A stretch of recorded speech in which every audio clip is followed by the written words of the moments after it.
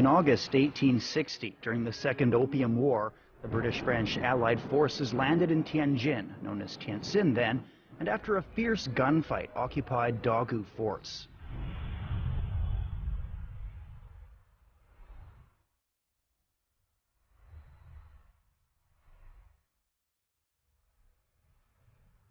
The Qing troops had withdrawn from their defensive positions behind a 20-kilometer-long adobe wall which protected the Senga Rinchen garrison. The foreign invaders climbed over to open the gates of Tianjin. That winter, British officer Charles Gordon led a group of Anglo-French forces up the High River, where they drove a stake into a silt wasteland, drawing the boundary of their so-called concession.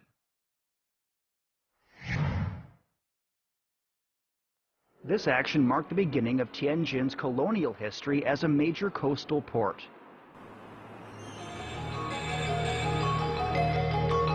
Merchants, adventurers, and missionaries from the West flooded in. Western-style architecture began to dominate the skyline, and a modern city was born.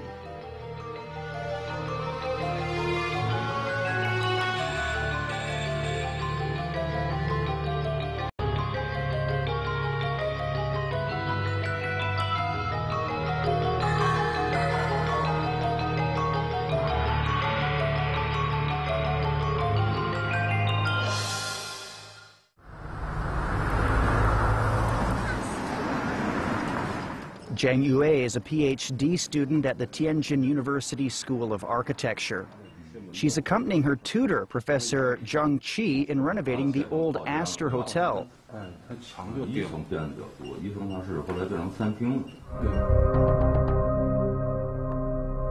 The hotel has a history of about 100 years. It's one of Tianjin's earliest Western-style structures, built after the Second Opium War in 1860.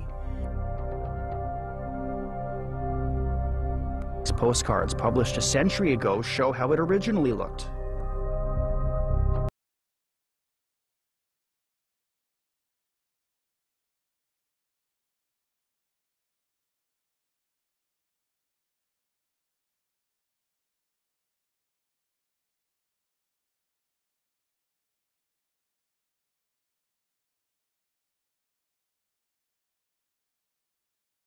它现在的这个样子跟以前完全都不一样了，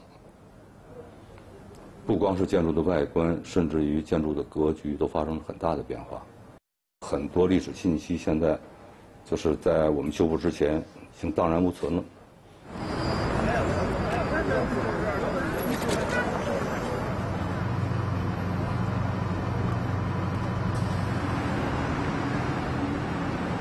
Since Zheng's research is directly related to the preservation of historical buildings, her mentor asked her to collect and analyze historical data on the hotel. 我们一直在寻找1886楼它的一些历史档案，比如说平面图、立面图、一些历史的老照片和明信片。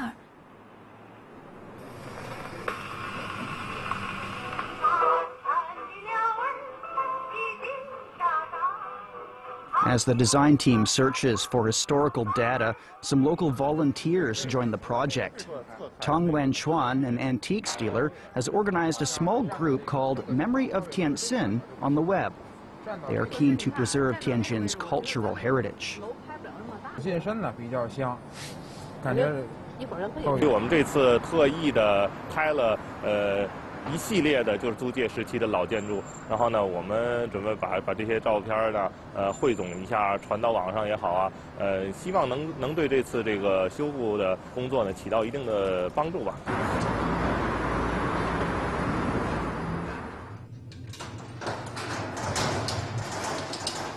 The team discovers that the Tianjin Housing Administration Bureau archives hold some files on the Astor Hotel, including a complete set of design drawings from 1886. They are exactly what the team is looking for. While studying them, they're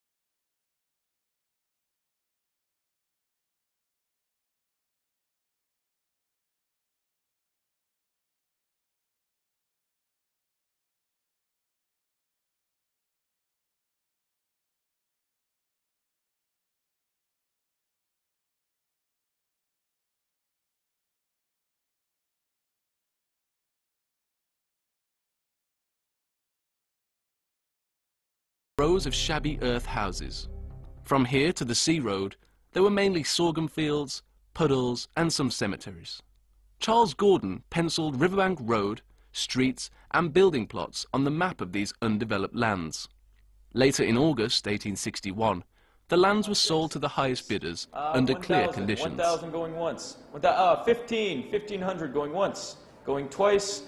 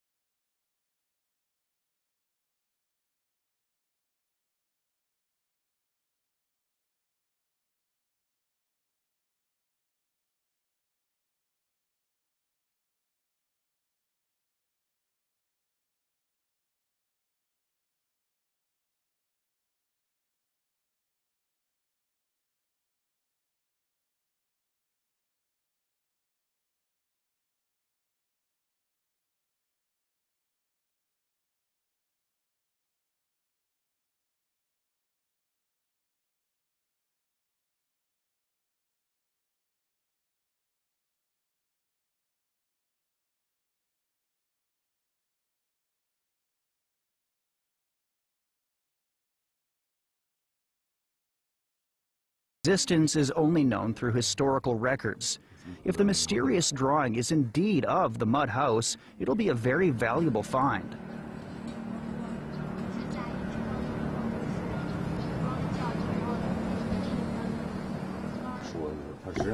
Thanks to the construction records of 86, the design team gets to work on the renovation details. However, there's a new problem. These drawings only show the building's interior.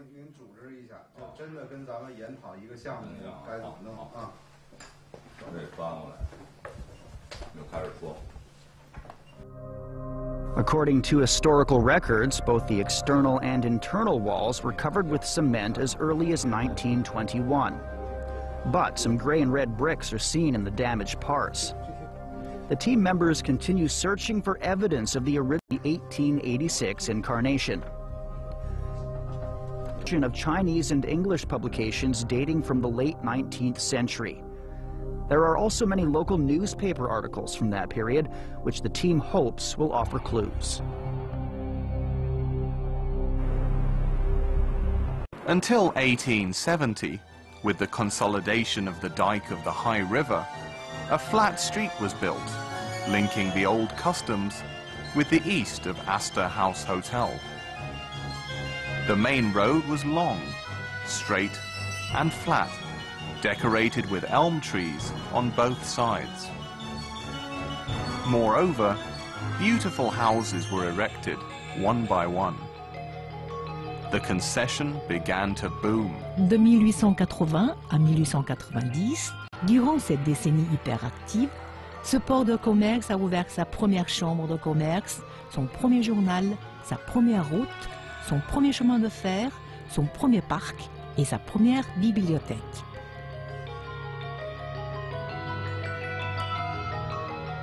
In the last 30 years of the 19th century, many historical figures contributed to Tianjin's success as a booming modern city.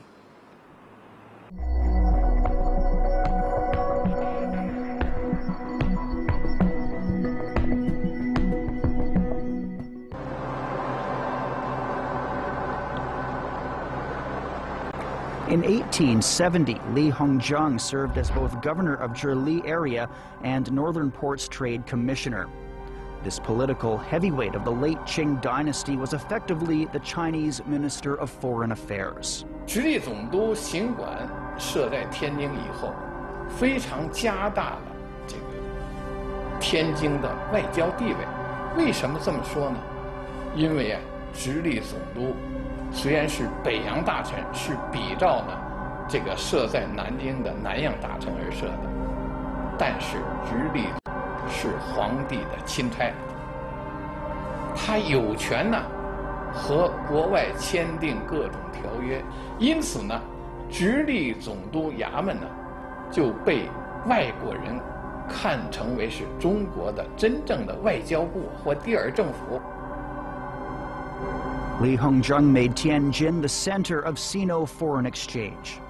Foreigners had to go to Tianjin if they wanted to approach the Qing government.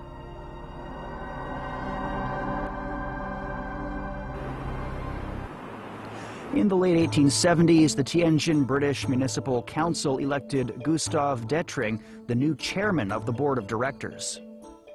它整个英租界的市政，它是自治的，它由纳税人，它组成那么一个，就像按照英国的政治制度组成那么一个市政机构来管理这个租界。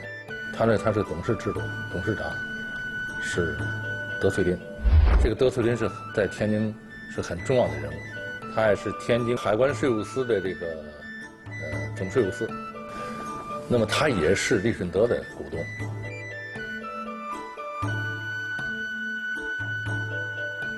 Detring was greatly appreciated by Li Hongzheng. He played an important role in diplomatic relations of the late Qing dynasty. He also started China's modern postal service, taking charge of large dragon stamp designs.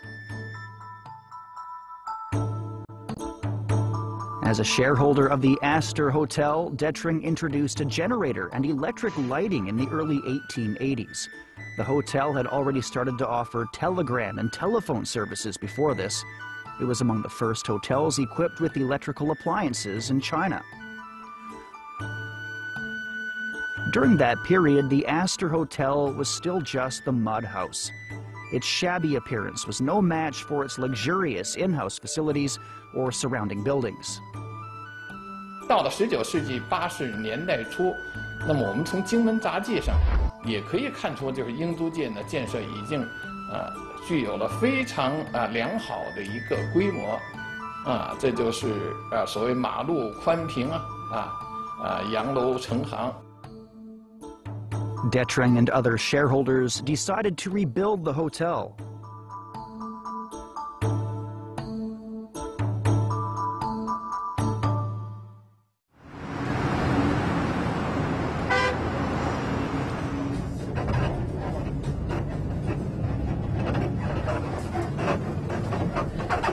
The team has scoured Tianjin and found many historical records and precious old photos of the 1886 design.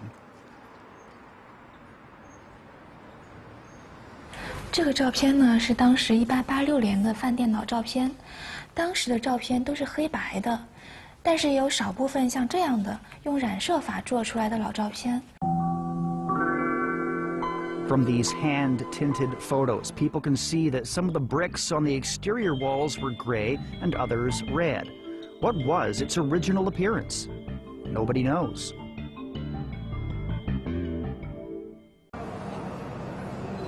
As the architects continue to rack their brains, Tong Wenchuan and his friends also investigate the building's original color.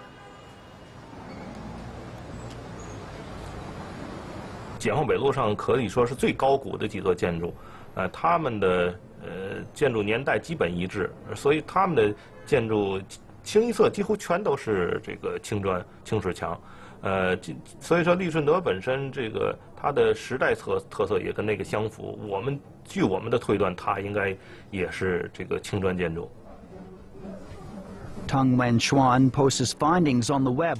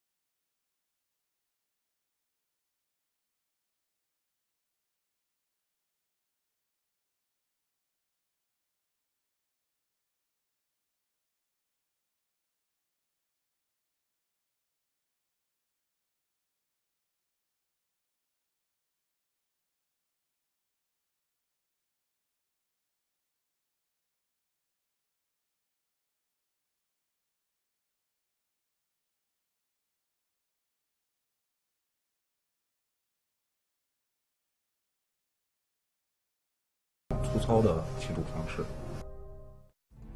With the color issue resolved, the renovations begin on what seems like a journey back to the time when the building was originally constructed.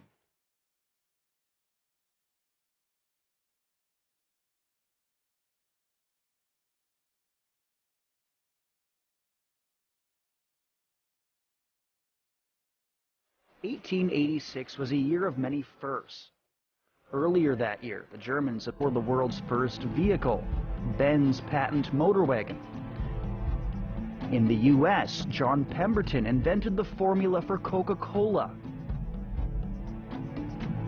And in Tianjin, construction of the city's first railway station began. Not far from the railway station, a new building was being erected to replace the mud house by the high river.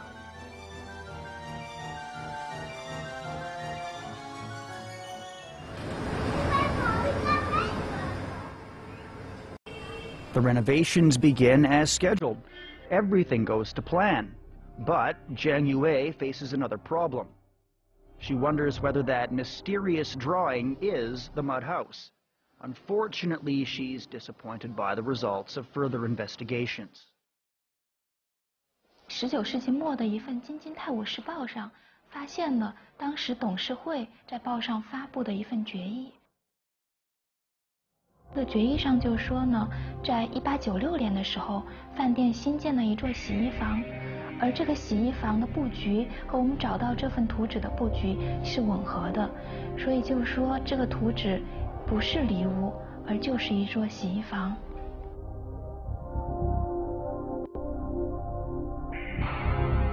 The mud house is both the product of and a witness to Tianjin's opening as a treaty port.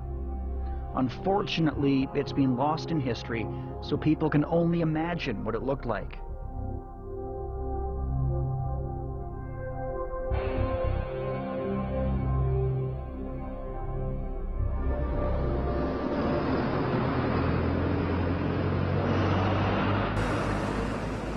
By July 2010, renovations have been finished. The Astor Hotel once again stands in all its glory by the high river. 在修缮恢复利顺德的这个过程当中，我们是带着一种情节。利顺德呢本身是一个在天津非常具有代表性的近代历史建筑，同时呢它也是天津近代历史的一个窗口。所以的话呢，我们不仅是外延，包括内装修，都力图呢回到我们当年100多年前的利顺德。